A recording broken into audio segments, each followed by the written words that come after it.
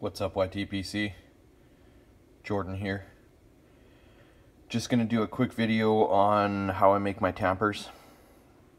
I only do, pretty much one style of tamper. And I do it mostly to match all the pipes that I make, and I send them off with the pipes I make. So generally I start off with a 2.5 inch stainless steel bolt or whatever, smooth head.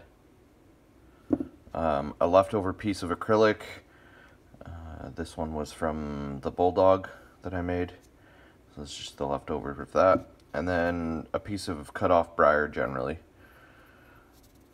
So those are the three components. Unless there's other stuff to the pipe that I'm trying to match, that's generally what I use. So in this case, I put the bolt, I put the wood, and then I put the acrylic. On this one, I think I'm going to try an acrylic at the bottom and just a small wood cap.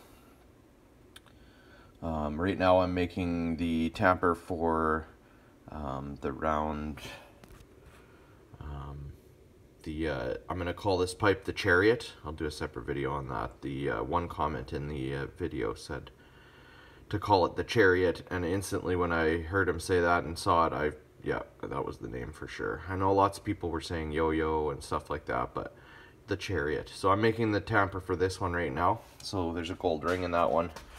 So I have it glued up. I just use a all-purpose epoxy that's good for wood, plastic, metal, everything. 2-part epoxy, takes about a half hour to dry and cure.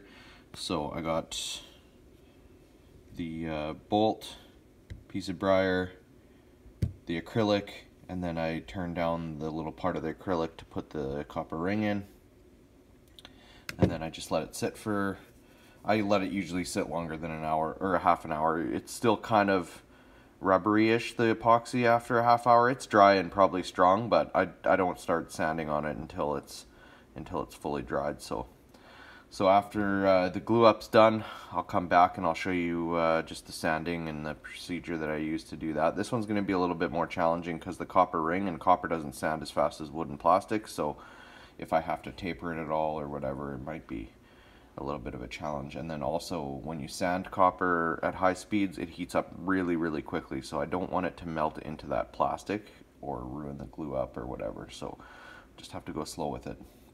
So that's generally how I make the tampers, and then they turn out something like this, baseball bat style. This one I didn't, but normally I shave the bottom of this flat. So on the bolt, instead of it being convex like that, sorry, it's not focusing. I take it to to the bench grinder, and I grind it down so that it's only that little rim of stainless steel. And I always use stainless steel so that once it's polished up, even with ash, like I use this one like pretty much daily, and even with ash and stuff like that, it doesn't tarnish. You just buff it on your shirt or whatever, and good to go. So no tarnishing, no rust. My thought was tobacco's being smoked, but it's somewhat going into your body, so I didn't want to put some like zinc plated bolts and stuff like that on it. So stainless steel, they're a bit more expensive, but I don't buy tons of them just for the tampers. So that's that. I'll come back at you once I sand this other one down, and I'll show you a little bit more. All right, back. Kind of forgot I was doing this video, so I got a little ahead of myself here, but I just got off the sanding wheel. Shaping is all with the sanding wheel. You saw the rough blanks and the glue up there. The ring on this one didn't work out. I ended up sanding through part of the edge of it, so I just peeled it off and then made the tamper still kind of a little bit different looking. But yeah, anyways, the ring didn't work out. It's all good. I just didn't have enough material, and it was a test anyways, so I was able to save this. So this is just basically 100 grit sanding, and then I'll go, it's the same process as my pipes. I just hand sand 100, 220, 320, 400, and then buffing. So here's the flat edge of the tamper. So instead of it being curved, like you saw. It's been ground down and then 100 grit sanded as well, and same thing, I go up to 400 and then I just do a buff and it usually shines up pretty nicely. So that's that. I'll come back at you once these are done. All right, here we go. 2 tampers finished, polished, stained. Sorry for the shake cam. My tripod that I've been using broke, so I'm holding the camera instead. But yeah, here we go.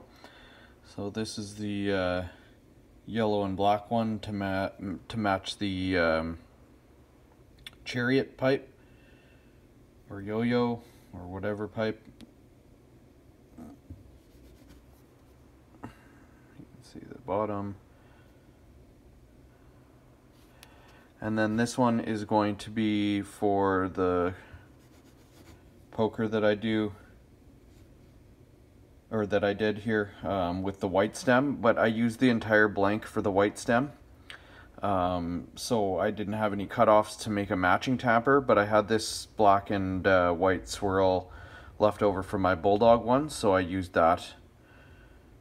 I did a angled top here on these both. First time I've done the angled top ones. I usually do round or square, but I figured I'd do some angled top ones. So that's that. That's the tamper and the flat bottom. So those are the two tampers. One to match this guy. Like I said, the ring didn't work out on the tamper, but it still matches. It's still the same kind of thing.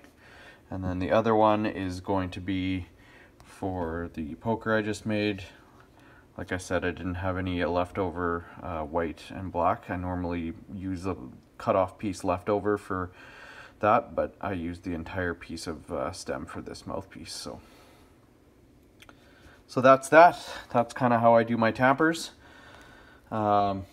It's kind of an unsaid thing, but all my pipes have come with tampers. I just, like I said, I like to use up the leftovers and use every bit of the pieces of briar and acrylic that I get. So that's that. You guys have a wonderful day, wonderful evening. Take care. Bye-bye.